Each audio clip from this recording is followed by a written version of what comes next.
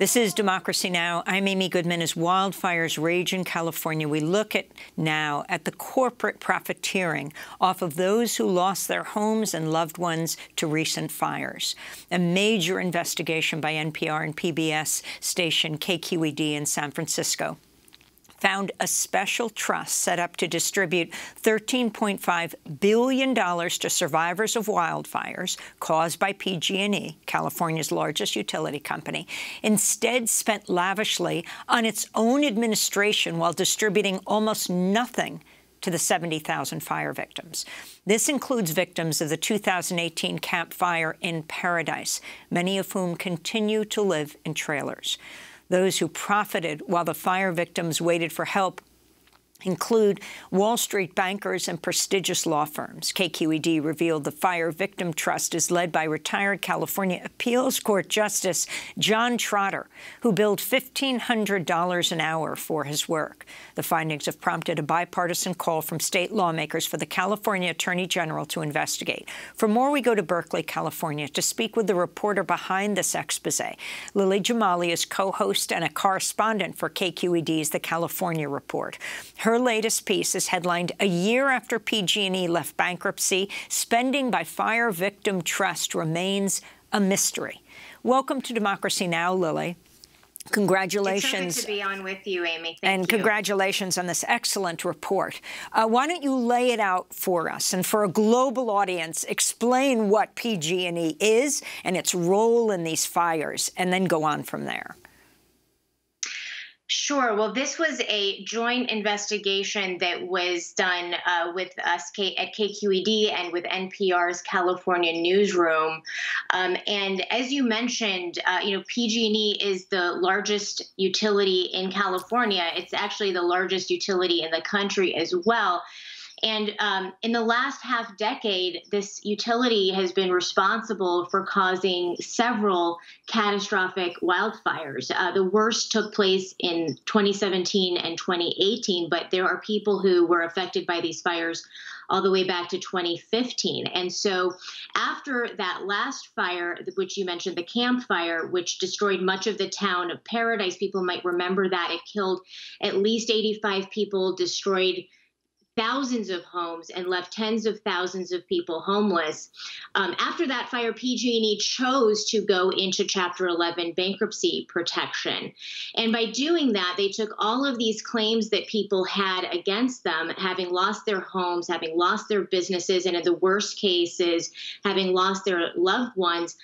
They all got thrown into the bankruptcy process. And so that's sort of where the story that we have been reporting really begins. About a year into the bankruptcy, PG&E struck a deal with fire survivors, 70,000 of them, through their lawyers, that basically called for them to have this special trust set up to distribute what was then marketed to them as being worth $13.5 billion. Half of it in cash and half of it in PG&E stock, which, as you might imagine, is very unsettling for a lot of fire survivors, this idea of being asked to accept stock in the company that harmed them. But as we sit here today, through this trust, fire survivors do own 500 million shares of PG&E. And so that is part of the reason why it has taken quite a bit of time to get this money into the hands of victims. But our investigation also looked at the claims processing expenses that this trust, led by former Appeals Court Justice John Trotter, how much they have taken in overhead. He is charging $150,000 a month. The top claims administrator charges $1,250 an hour. There's a whole coterie of bankruptcy attorneys and financial advisors, many of whom are making well over $1,000 an hour. And so you really have this giant entity that is taking in a lot of money. We showed that they took in $50 million in overhead in their first year of operations, while distributing just $7 million in the calendar year 2020 to these fire survivors. The pace of those payments to fire survivors has picked up. At this point, they have distributed north of about $400 million, but their expenses have also risen to the range of about $80 to $90 million. And I think a lot of fire survivors are looking at this situation and wondering why this is taking so long. If you are spending this kind of money on overhead, what are they getting in return? And they're getting really impatient, and they're very unhappy with the way this process has been run so far. What is the status of the bipartisan calls for the California Attorney General to investigate this? Yeah, so after our investigation, as you say, this was a bipartisan group of about a dozen state lawmakers here in California.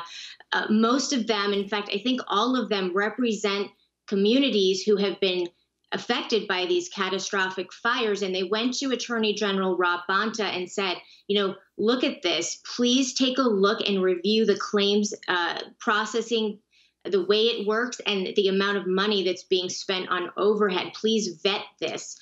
We have reached out to the Attorney General's office a number of times to see if they are planning to pick that up and run with it.